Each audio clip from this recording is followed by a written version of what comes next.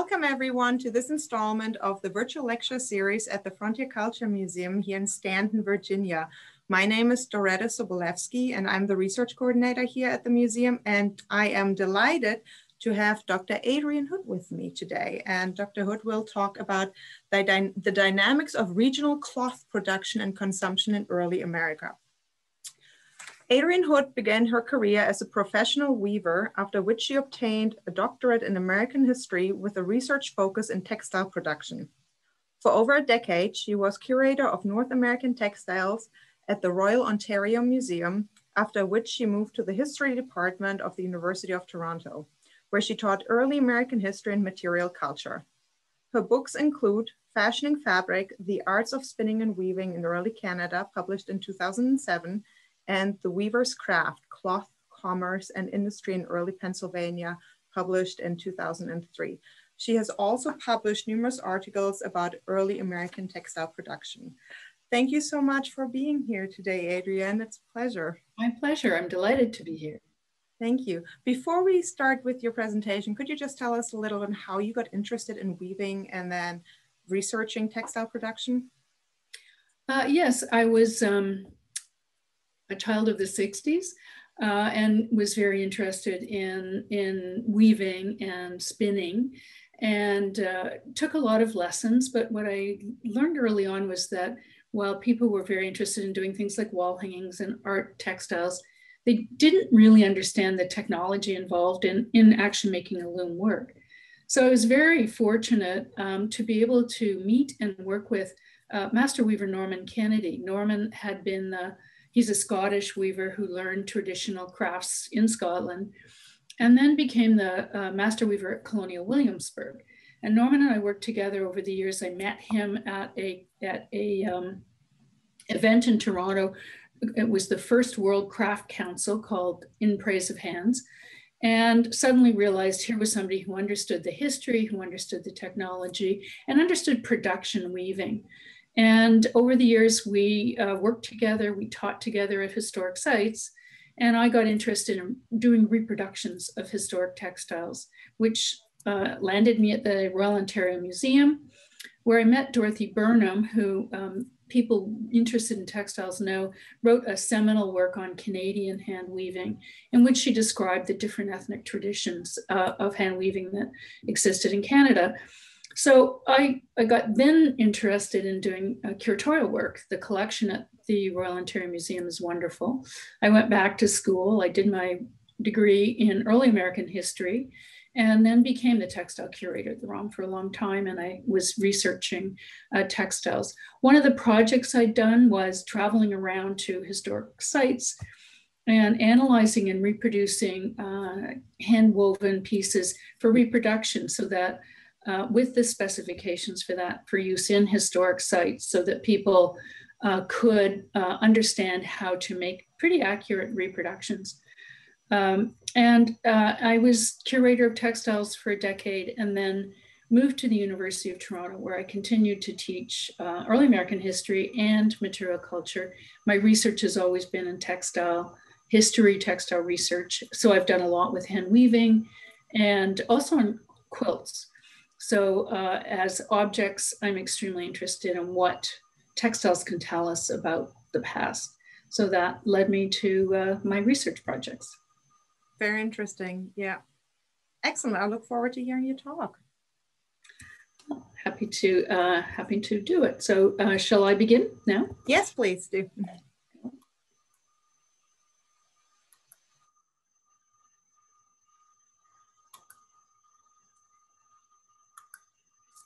Okay, I think we're set up. So in my talk today, I want to outline some of the dynamics at play in regional cloth production and consumption in early America, focusing on the mid-Atlantic and in particular Pennsylvania over the long 18th century. This was a period of transition and movement as Europeans left their homelands to migrate across the Atlantic, bringing the tools and traditions that helped them to get established in the New World.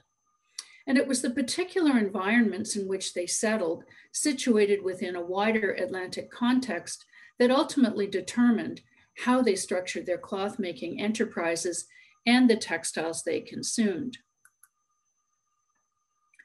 I began the research for my book, The Weaver's Craft, Cloth, Commerce, and Industry in Rural Pennsylvania, by examining the prevalent view at the time that the women of self-sufficient rural households produced the cloth they needed for their families. Though there is some truth in this interpretation, it obscures many of the social, regional, and economic complexities that determine the structure of cloth production in early North America. As Doretta said, and we were discussing earlier, prior to becoming a historian, I worked as a weaver, researching and weaving historic reproductions of 18th and 19th century handwoven textiles based on a close analysis of extant items from a variety of collections of museums and historic sites. And this is just a page from that project, and it shows that some of the 19th century linen bed ticking I produced with instructions on how to weave it to replicate the original. And there were also slides of the original. Over the course of this undertaking, I came to understand the labor, skill, and time needed to produce a piece of cloth, the numerous pieces of equipment required, and the gender division of labor often involved in the work. This experience informed my subsequent historical research, causing me to question many of the simplistic assumptions that had come to be associated with our understanding of early American textile manufacture. Although in the 18th century, most people would have been familiar with the tools and labor involved in cloth making, by the second half of the 19th century, industrialization had moved textile manufacture from the household to the factory, and gradually Americans began to romanticize the spinning wheel. Rather than a tool of drudgery, it became an icon of the industrious colonial housewife celebrated in poetry and art. This page from the 1876 centennial edition of Harper's Magazine captures this concept perfectly. Indeed, it may even have helped to create it, as does the artwork of Thomas Eakins around the same time. The New England spinning wheel thus became emblematic of colonial American cloth production more broadly, and with it, the importance of women's work. As it did so, it negated the regional disparities and the complexity of pre-industrial cloth manufacture. To help write the balance, I did a deep dive into the raw materials, the tools, the skills, and the training required to make a finished piece of cloth in 18th century America, and discovered, for example, that textile production in Pennsylvania looked remarkably different over time than it did in New England. Not only did my research involve an examination of qualitative evidence, but it was only with a quantitative analysis that I could assess the pervasiveness of textile manufacture and consider whether or not most early American households actually had the ability to produce all their own cloth. This kind of painstaking research is most feasible through a microhistory. So my focus was on one county in Pennsylvania, Chester County, and this map helps to situate it in relationship to the Chesapeake. My research was greatly facilitated by the fact that the county has a wonderful archives and historical society containing a great trove of sources, such as household wills and inventories, tax lists, account books, newspapers, correspondence, and artifacts. And here are just some of those. My ability to quantify data was based particularly on a database I created of textile-related items from a sampling of almost 1,300 after-death inventories that listed household and agricultural goods of deceased residents over the long 18th century, beginning in 1715 and ending in 1830. Another source of quantifiable data were tax lists. And for comparison purposes, I sampled a smaller number of inventories from Essex County, Massachusetts.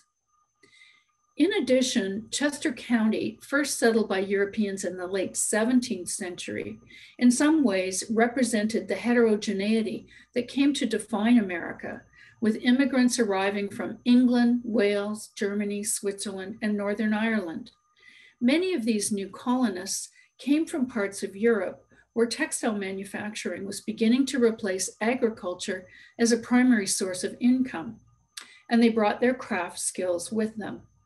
In Pennsylvania, land was abundant, but labor was in short supply, unlike in Europe at the time. Many newcomers established a system of bioccupation through which they combined craft work with farming. Chester County's fertile soil and moderate climate meant that farmers soon produced a surplus of goods that they sold internationally. And when combined with income from craft production, they participated as both producers and consumers in the newly emerging Atlantic economy. Though I concentrated my analysis on a single county, it was not unique, as over time, people moved out of that region into places like the Shenandoah Valley, which, not surprisingly, developed a similar economy by the last third of the 18th century. Among the products of the mixed farming of these regions were the raw materials for textile production. In the North and Mid-Atlantic colonies, the fibers used to make cloth consisted mostly of flax and hemp plants and wool from sheep. Cotton growing needed the warmer climate of the southern colonies, and other than on an experimental basis, silk was not viable in North America until later in the 19th century. Flax and hemp, known as bast fibers, produce a very long, strong fiber, and wool is much shorter. The principle of yarn production is analogous for all fibers, given that they require twisting to create threads suitable for making a textile. But each requires a separate set of tools, skills, and labor, in addition to which the various steps involved in making yarn were often gender specific. To encourage the colonists to grow flax and hemp fiber for export to Britain for manufacturing into finished products, the British offered a number of bounties over the 18th century and published several treatises on flax and its management. In Chester County, these fibers had been cultivated from the early years of settlement, at first for local use, but by the middle of the 18th century, a great deal of flax was raised for seed that was exported to Ireland for the burgeoning linen industry. And in turn, the colonists became big markets for Irish linen. In fact, by the last half of the 18th century, flaxseed was Pennsylvania's third largest export after flour and bread. The seed also produced linseed oil, so flax was never grown solely for fiber. Hemp was not as pervasive as flax in Chester County, though in some regions of Virginia, it became an important commodity. This chart shows the quantities of flax and hemp in Chester County households over the 18th century. Here we can see that even at its peak around the Revolutionary period, fewer than 40% of households had flax fiber, and only about 15% had yarn. Part of the reason for this was the profitability of flax byproducts and the labor intensity of producing yarn, suggesting that it was often more cost-effective to buy imported linen cloth or buy it from a local weaver than to divert the resources to producing it locally. Raising and processing flax and hemp required horticultural knowledge, an investment of time to make the requisite equipment or money to buy it, and a substantial amount of labor to turn it into yarn.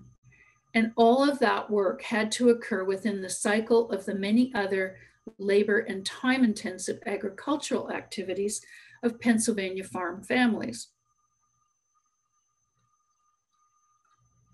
To make finished yarn, the steps involved were similar for both flax and hemp, and it could take well over a year from the planting of seed to produce fiber suitable for spinning. Pennsylvania flax fields generally raised in size from 1/4 of an acre to 1.5 acres and farmers usually planted them in March and April. The flax was ready to be harvested near the end of July, or a bit later if it was going to be used for seed. As you can see from the image on the right, the plants had to be pulled up by the roots, sorted into bundles according to length, and stacked and left to dry for 2 weeks. This work was not gender specific and could be done by men or women. Once dry, the seed had to be removed in a process called rippling. And in the image on the right, you can see the men pulling the stalks through a rough comb. The seeds dropped onto a winnowing cloth so they could be collected for future use. After the seed was removed, and usually right away in the fall when the weather was still warm, the outer bark had to be rotted to expose the fiber, a process called retting. That was usually done by men in the busy harvest season. There were 2 ways to manage this activity. Water retting involves submerging the flax in a pond or pool of water. This method was the quickest. Rotting occurred within a week or 2 with this method. But preparation could be time-consuming, and it required a lot of skill and access to a pond or other source of water. Moreover, once completed, the water was so polluted that according to one 18th century commentator, it killed fish. Dew retting, spreading the flax in a field for a period of 20 to 30 days, was the most common method used in Pennsylvania, as it required less expertise and labor. However it was accomplished, once retting was completed, the stalks had to be fully dried again and could then be stored until there was time and or the labor to process it further, which might occur during the less busy period from late fall to early spring, at a time when there was less to do, and wage laborers might be available to assist in the next step of flax dressing. There were 3 more steps required before the flax fiber was ready for spinning, each with its own equipment. Breaking the plant to loosen the rotted outer stalk, scutching or swingling, which removed the bark and separated the fibers, and hackling or combing the fibers to align them for spinning. This slide shows the apparatus needed for flax or hemp dressing, constructed mostly of wood, though the teeth of the hackle are made of forged iron that could be provided by a blacksmith or purchased as imported goods. And here you can see what it looks like to use the tools. In his 1765 treatise, Hemp Husbandry, Edmund Quincy suggested, and I quote, that as the use of the common hemp brake is a laborious exercise, and consequently the labor is a great addition of the charge of preparing the hemp for a market, it might be great saving to the farmers in any town or place where much hemp may be produced to build a mill to do the work. And he included a plan for the construction and operation of such a mill. While there were a few hemp mills in Chester County in the second half of the 18th century, most residents would not have had access to them and would have done their flax and hemp dressing by hand.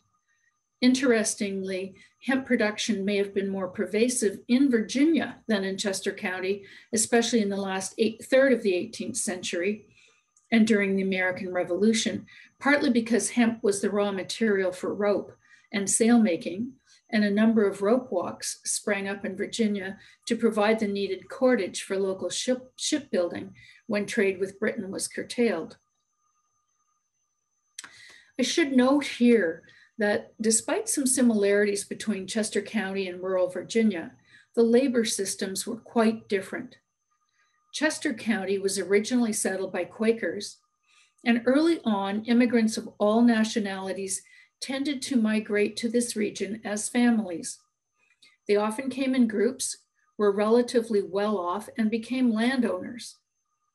Subsequent waves of immigration tended to consist of single and less affluent people, And over the 18th century, a system of labor evolved that accommodated the region's market agriculture and craft production in the form of indentured servants and later wage laborers, along with a very small number of slaves.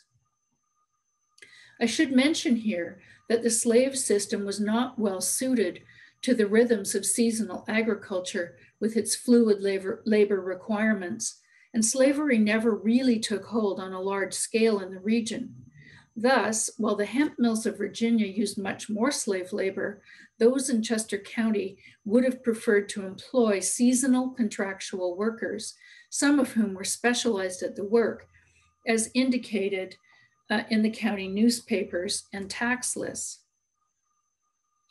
These flax or hemp dressers may have worked in mills, but many would have operated as independent, often itinerant artisans, perhaps even with their own equipment. A farmer would have hired such a person, or even someone who was not a specialist, to live with his family for a period of months to work up the flax, though some farmers also sold their flax undressed. Unlike flax and hemp, American-grown wool did not figure directly in the Atlantic trade, partly because it was generally of pretty uneven quality. Not until the end of the 18th century did farmers attempt to improve the local wool supply, because earlier the sheep were almost more important for uses other than fiber. For example, they provided manure to fertilize crop and were an important food source. Poor quality wool could be used for mattress stuffing. Hat makers felted unspun wool in the hats they made, and sheepskin was used for parchment and artisans' aprons. Thus, many farmers might have kept sheep even if there was little or no cloth making. And this chart shows that a lot more households had sheep than those with wool fiber.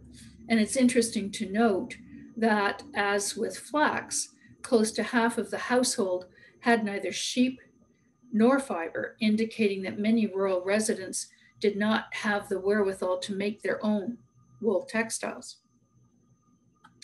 Regardless of the uneven quality of the wool, it was used for textile production, and though less labor intensive than flax and hemp, sheep husbandry and wool processing also had to be incorporated into the busy agricultural season. One of the reasons for the mediocre quality of the fiber was because sheep often roamed freely, accumulating dirt and debris in the fleece, making it challenging to clean. Nevertheless, when cold weather rendered grazing impossible, the sheep had to be rounded up, fed, and sheltered.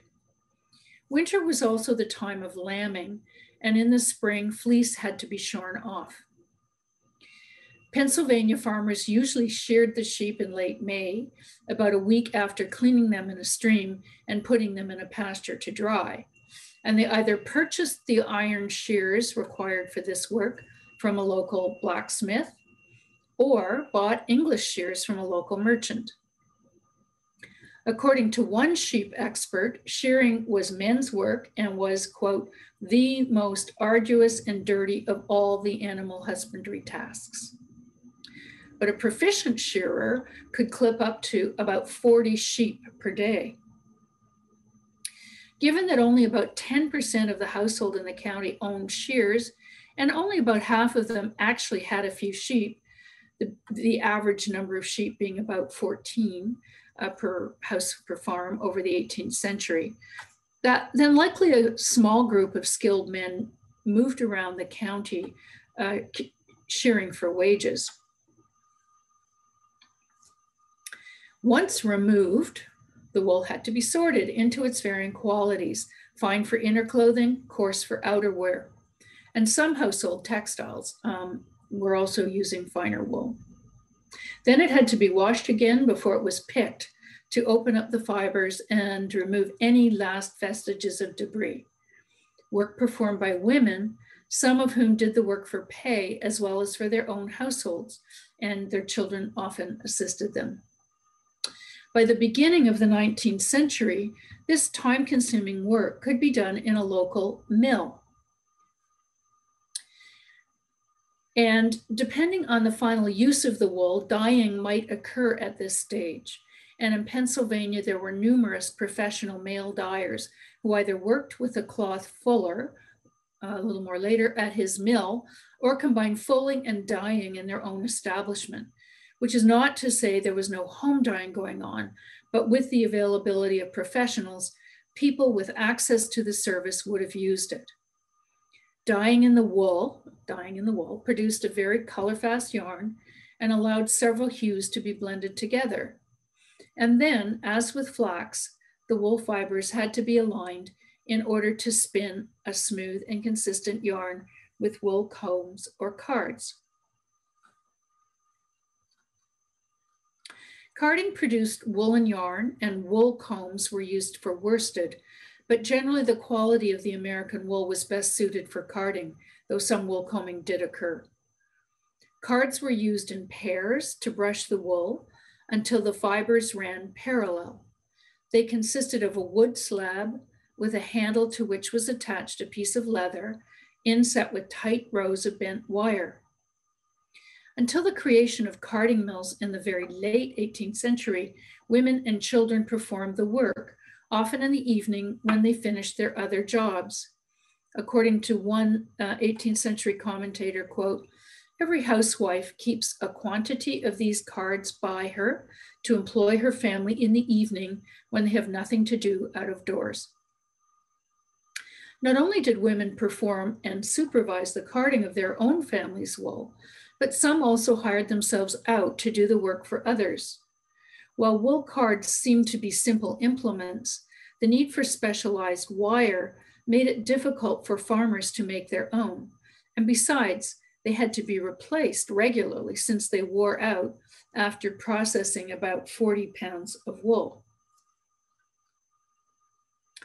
As a result, most people bought imported cards from local merchants, which were available in quantity even from the early years of settlement. Wool and flax processing did not change much until the end of the 18th century, when several factors converged to modify the work, triggered by advancing technologies and the desire to create national industries. The invention of the cotton gin in 1794 permitted the efficient removal of seed from the cotton fiber, with the result that Southern cotton soon began to replace the labor-intensive production of flax in all regions. Farmers also began to experiment with more careful sheep breeding to improve the quality of local wool, importing Spanish merino sheep for this purpose.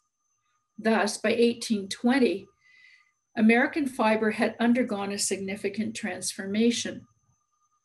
But it was the early water-powered carding machines that began to move the cloth production out of the home and into the factory, thereby removing one of rural women's most onerous tasks.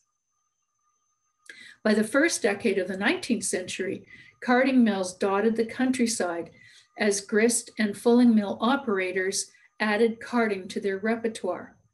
But mechanical carding machines required a better quality of wool, and local sheep bred with the imported merino sheep meant that by the 1830s, there was an American animal with a fleece suitable for the new carding machinery and for the ultimate production of medium and low quality cloth for the American market. Once the fiber was fully processed, it was ready to be spun into yarn. Spinning involves the creation of a long, continuous strand by twisting the heckled flax or carded wool fibers into yarn. This is most simply accomplished by a spindle. Adding a drive wheel, a belt, and some pulleys speeds up the process. Both flax and wool could be spun on a generic wheel, but many people had specialized wheels for each fiber. The long flax fibers did not require as much twist as wool, so flax wheels had a relatively small diameter, and their flyer and bobbin mechanism, driven by a foot treadle, allowed the spinner to sit to work because the fiber was simultaneously spun and wound onto a bobbin. Flax wheels often had an attachment called a distaff to keep the long filaments in place, though some spinners might have used a freestanding distaff or one they tucked under their arm. A proficient spinner could produce about the 2 pounds of flax needed to make a coarse shirt in about 5 days, and much longer to make a fine quality shirt. Wool fiber needed more twist, and the large wool wheels took up a lot more space in the home as the weaver walked backward to twist the yarn and forward to wind it onto the spindle. Many women would have interspersed their spinning with other household duties, so it could take quite a while to spin the 8 pounds of yarn needed to make a blanket. Working constantly, it could take up to a week. In spite of the fact that the wool wheels occupied more space in the home, Chester County households had more wool wheels than those for flax. I should note, however, that many households did not specify what kind of wheel they had, using the generic term spinning wheel, which could have spun either flax or wool. So a much higher percentage had at least one wheel. As you can see from this chart, at its peak, between 1770 and 1790, close to 70% of farm households had the ability to spin some of the yarn they needed. In addition to wheels, spinners needed several other devices to process their yarn. Reels are winding devices that allowed the spun yarn to be wound off the spindle into skeins for weighing and measuring to determine the value, if the yarn was to be sold, or for quantity. These could be very simple, as in the handheld niddy noddy, which you can see in use on the left. Far more complex reels, sometimes called click or clock reels, incorporated a counter that kept track of the length of yarn in a skein, which was critical information if it was to be used for a piece of cloth. Knitting didn't matter how many yards of yarn in a skein. And finally, a swift was an unwinding implement that held the skein while it was unwound into a ball for knitting, for example, or onto spools for weaving. Spinning wheels were not simple devices that farmers could have made themselves. Originally, many people may have brought this tool with them from the old world, but very early on in Pennsylvania, they could buy them from specialized spinning wheel makers. Other skilled woodworkers like joiners, cabinet makers, or chair makers also constructed them, and these artisans could acquire the needed metal parts from an ironmonger, blacksmith, or merchant. Well cared for, spinning equipment could last a very long time and was handed down through generations. Men bequeathed the tools to their wives, and women left them to female relatives, friends, servants, or slaves. For example, in 1794, one woman left to her slaves, Dinah and Betty, quote, each a spinning wheel and the reel and a big wheel between them. Spinning was women's work in the pre-industrial Western world, and was one of the core components of female training and culture, transmitted from generation to generation. Even some of the terminology reflects the gendered nature of spinning. Most obvious is the distaff that holds the flax for spinning, a word now associated with the woman's side of the family. And the terminology for the spindle and bobbin mechanism of the spinning wheel also related to women. The uprights that held it were called the maidens, and the entire unit was called the mother of all. Most commonly in Chester County, women learned to spin from their mothers, but some young women apprenticed with a skilled spinner from outside their families. And once trained, they spun for their own use and/or for wages, whether they were married or single. By 1760, the use of bound labor in the form of servants and slaves declined, not because there was a decreased demand for labor, but because the workforce had changed. By then, there was an increased availability of locally born free workers prepared to work on a short-term basis, thereby creating a more elastic workforce. Spinners were part of this transformation. Some women went into the homes of others for a period of time to spin using their equipment, while others sold yarn they spun at home using fiber produced on their own farms, perhaps, or purchased from others, or provided by their customers. Married women who earned money with their spinning skills used it to pay for goods like agricultural products or for services such as weaving or cloth finishing. If single women did not have to contribute directly to household finances, they tended to spend their money on finery for themselves. Even though some women received special training as spinners, and some spun for pay, in general, throughout the 18th century, spinning was regarded as a household task that most rural women did, interspersed with their domestic activities. At the end of the century, however, this began to change because spinning was so labor intensive and it took anywhere from 6 to 12 full-time spinners to provide enough yarn to keep one loom going. Throughout the 18th century, there were constant attempts to speed up the work. In this slide, you can see some of those attempts. A two-handed wheel doubled the output of a single spinner. A spinning jenny operator could originally spin 8 strands at a time and eventually up to 80. And spinning mules meant that a single male spinner, and it had to be a male because the mules were very heavy and had to be pushed back and forth, but that person could operate hundreds of spindles. By the 1830s, water-powered spinning mills eliminated the need for women to do this time-consuming work in many American communities.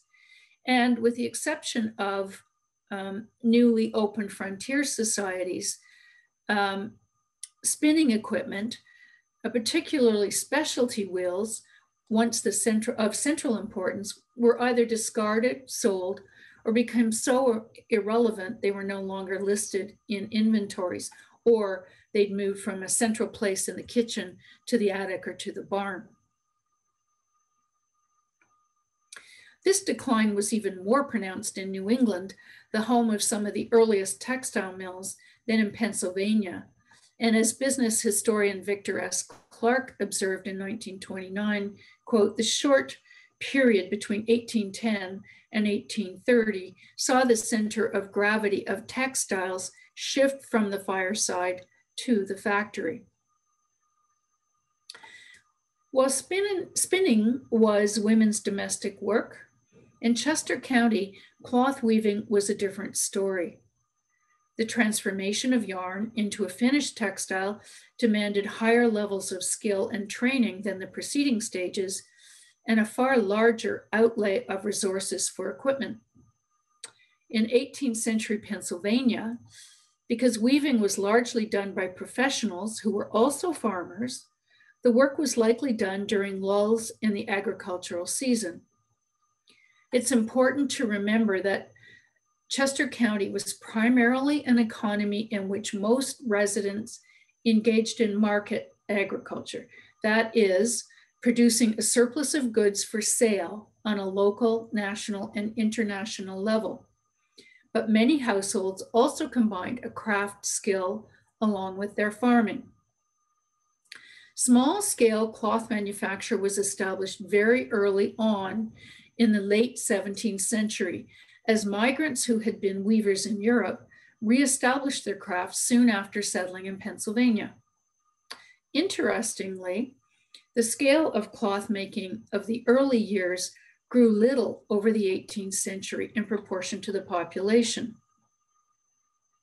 And you can see from this chart that fewer than 10% of the inventoried households ever possessed the tools, in particular a loom, needed to make cloth, and weavers comprised fewer than 2% of the designated occupations in the county. As mentioned, it took 6 to 12 spinners to provide yarn for a single loom. And viewed from this perspective, the number of weavers in Chester County may have been determined in part by the community's ability to provide the raw material they needed. This chart shows throughout the 18th century, there were about 12 spinning wheels for every loom, with the highest ratio in the years immediately preceding the Revolution, and perhaps in an attempt to increase domestic cloth manufacture due to the conflict with Great Britain and the resulting dearth of consumer goods that ensued. These ratios suggest, however, that the relative stability of textile production over the period and the inability of most families to make their own cloth. Fabrics such as this 18th century linen bed hanging that are evenly constructed and attractively designed require much equipment, skill, and stamina to make.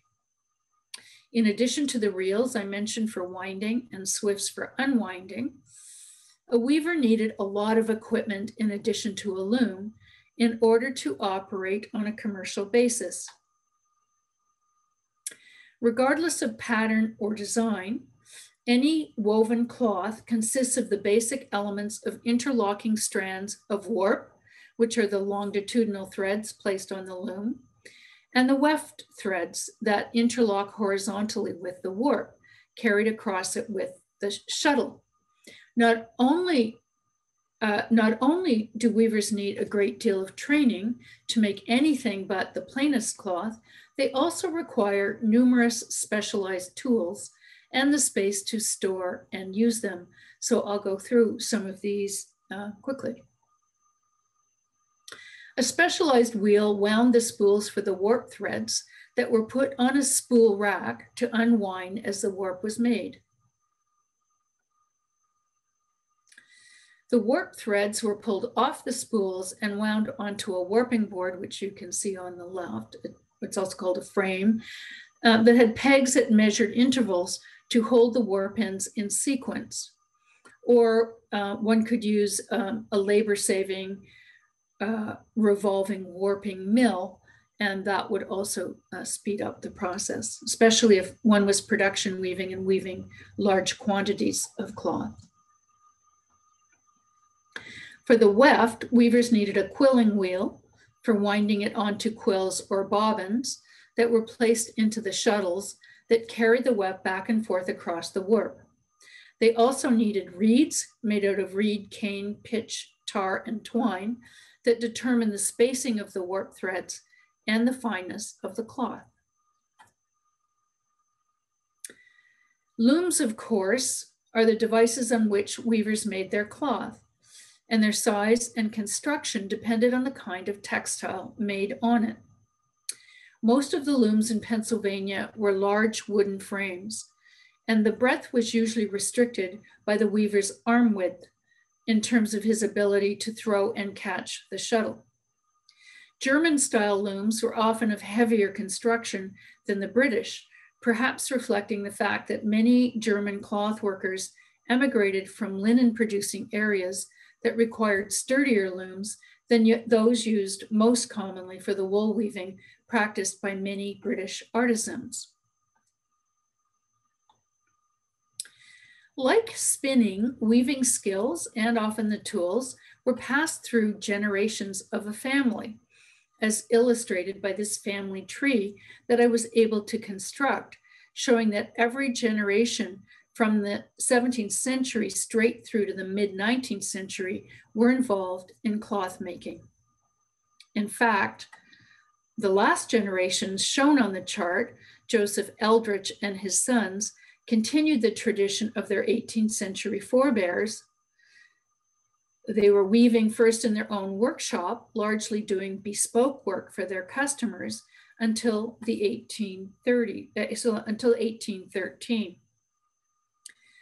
And this image of a property deed shows the separate weaver's shop in which many of the professional weavers would have plied their trade. Eldridge was one of the entrepreneurial weavers who, along with some fulling mill owners or fullers of the early 19th century, who took advantage of the new technologies when he bought a local fulling mill, which he turned into a small integrated woolen factory, where he and his sons carded fiber, spun yarn, and wove and finished cloth until Joseph's death in 1845, when his sons took it over. This slide shows what Eldridge's mill might have looked like and suggests the increased speed and scale at which he could weave with a water-powered mechanical loom, and with the added capacity of a spinning mule to operate quantities, to produce quantities of his own yarn. He was no longer dependent on his customers to provide his raw materials. And rather than having to take his cloth to a fuller to be finished, he could do it himself. These small integrated woolen mills meant that weavers, who like Joseph Eldridge had for most of the 18th century worked on a bespoke basis, weaving to order, now could weave stocks of cloth that they could sell, frequently advertising their wares in local newspapers. Most 18th century Pennsylvania weavers operated on a commercial basis, had more than one loom, and hired people to help them with the work. Given the labor intensity of hand textile production and the fact that it had to be integrated with farming, artisans needed access to a flexible but skilled labor force. It took time to acquire the knowledge needed to make cloth, and even more to make it suitable for sale. In 18th century Pennsylvania, the two most common ways to learn the craft were through a legally recognized apprenticeship by working with a skilled family member, as in the case with Joseph Eldridge and his sons, or a skilled weaver. An apprentice would be able to assist his master until he had sufficient training to take over much of the work. Early on, men who arrived in the province had been weavers in Europe and could be acquired as indentured servants. Later, young, single, skilled artisans might live in the household of a weaver or weaver farmer and, using their employer's equipment, weave for pay. There were other forms of contractual labor that a weaver might hire, thereby increasing his cloth output and expanding his agricultural operations, because sometimes these people worked at both that they hired. But what did these commercial weavers make? 18th century Chester County homes contained a wide variety of cloth items, much of it bedding. They also had table linens, personal items like handkerchiefs and clothing, and farm-related textiles like bags, sacks, winnowing cloths, and wagon covers. As I said, most people who patronized a local weaver took their spun yarn to him and paid him to make what they needed. Some inventories listed yarn that was actually designated for specific items. So for example, I saw things like linen for bags, flax for 80 yards of linen, woolen and linen for coverlets, wool for flannel and blankets, and tow, which is coarse linen, for checked fabric. The more preparation a person could do prior to giving it to a weaver, the less the cost of the finished cloth. Some people might have dyed small amounts of yarn themselves or paid a professional dyer to do it for them. Weavers could also do the dyeing, or they took it to a dyer on behalf of their clients. Though a few people even made their own warps to cut costs, it was generally more efficient for the weaver to do those things for them. Based on an analysis of their account books, Chester County weavers did not specialize in any particular item. Rather, they wove a wide variety of both plain and complex cloth, and they worked in both linen and wool, though they used a lot. They produced a lot more linen. Among their products were coarse and fine linen, plain, checked, and striped tow, plain and striped linsey, which was wool and linen cloth with sometimes up to 4 colors. And the more colors in a cloth, the higher the cost. Bagging, bed ticking, blankets, flannel and drugget, which is a coarse cloth of linen or cotton warp and a wool weft. Camlet, which was a fine wool cloth. Shirting, carpet, handkerchiefs, and coverlets. All of those things were listed in these weavers' account books I looked at. Though the Chester County weavers had the skills and equipment to manufacture a wide variety of plain and patterned, coarse and fine textiles, their output met only part of local consumer demand. In terms of clothing, for example, many of the garments worn by rural inhabitants were made of simple and durable wool, worsted, linen, or mixed fabrics that could have consisted of a combination of locally made and imported fabric, perhaps as in this image, combining a skirt or petticoat made from fabric commissioned from a weaver and a top, here a short gown, made of imported British printed cotton. By the early 19th century, Manchester cottons, English Manchester cottons using raw material from southern US were imported all over the world, and the United States was a huge market. But in addition to their simpler apparel, Chester County women owned garments of various types of silk, chintz, calico, fine broadcloth, cambric, and muslin, while men had clothes of velvet, fine linen, marseilles, which is a white quilted cotton, and silk, materials that were part of the growing global trade involving Europe, Britain, and Asia. Nor was it necessary for Chester County residents to travel to a city like Philadelphia to produce their imported goods. An analysis from local retailers between 1729 and 1773 demonstrates that less than 20% of their shop goods might have been made from local weavers, or more likely was imported cloth that resembled that was locally made. Access to relatively cheap foreign cloth, combined with the labor intensity of weaving, made imported material attractive to many rural consumers. To conclude, the story of textile production in Chester County compels us to revise traditional and sometimes entrenched views of agriculture, craft, and industry in early America. In this region, textile work was gendered. For the most part, women spun and men wove, and weavers operated on a custom-ordered basis using yarn provided by their customers. Raw material, however, was always in limited supply and of mediocre quality. Moreover, rural residents, like their urban counterparts, wanted to own imported luxurious clothing and fabric furnishings to enhance their comfort and have visible indicators of their prosperity. The stable agricultural orientation of Chester County, the seasonal nature of craft work, and the availability of imported cloth were all factors curtailing the growth of textile manufacture in the region. This was a community that was deeply engaged in the Atlantic economy with no need to provide for all its own cloth needs. Not until the 1790s do we see change, when weavers began to have access to more and better raw materials, and when they could obtain yarn first from local mills and then from New England mills, and later established their own small integrated factories.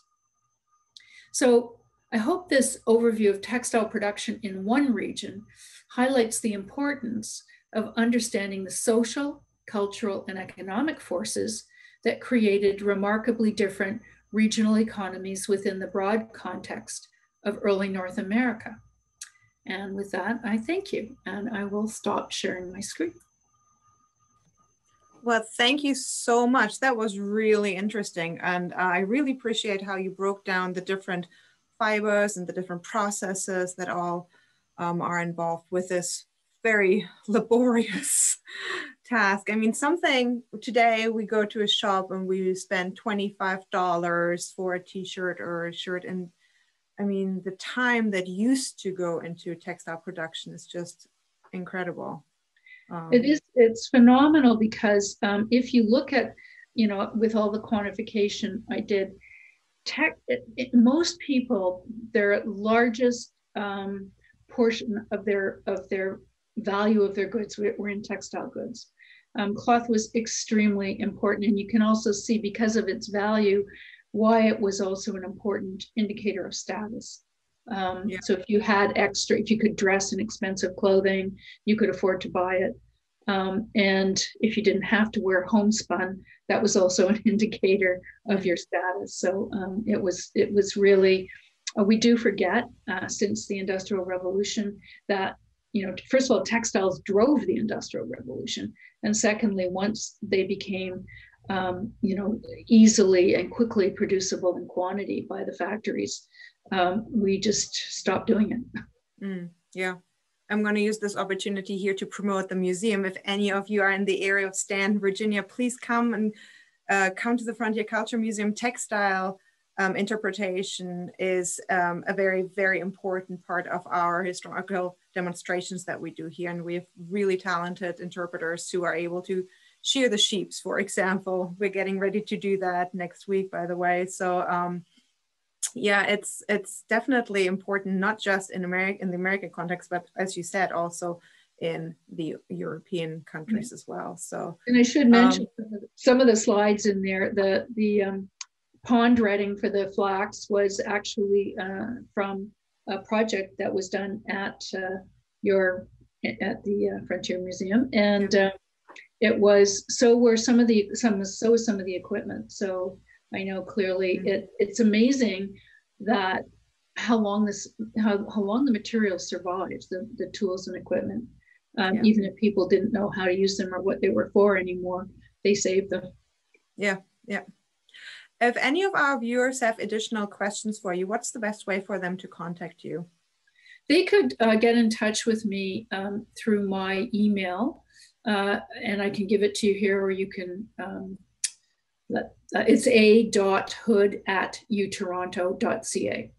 Perfect. And we'll make sure we also include that at the bottom of the video as well.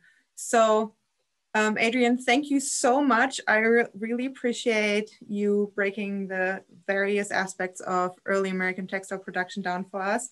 And I want to thank you, all the viewers who have decided to join us again. We really appreciate you coming back and watching these videos. Please let us know how you're doing.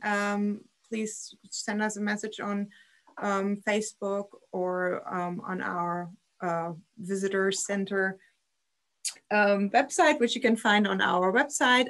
Also, I would like to thank the American Frontier Culture Foundation for their ongoing support of our lecture series. And if you'd like to support programs like this free lecture series, please consider making a contribution to our to the foundation, and you can find the donate button on the website on the lower left corner. So with that, thank you very much, and I hope to see you in person at the Frontier Culture Museum at some point. Good luck with your sheep shearing. Thank you.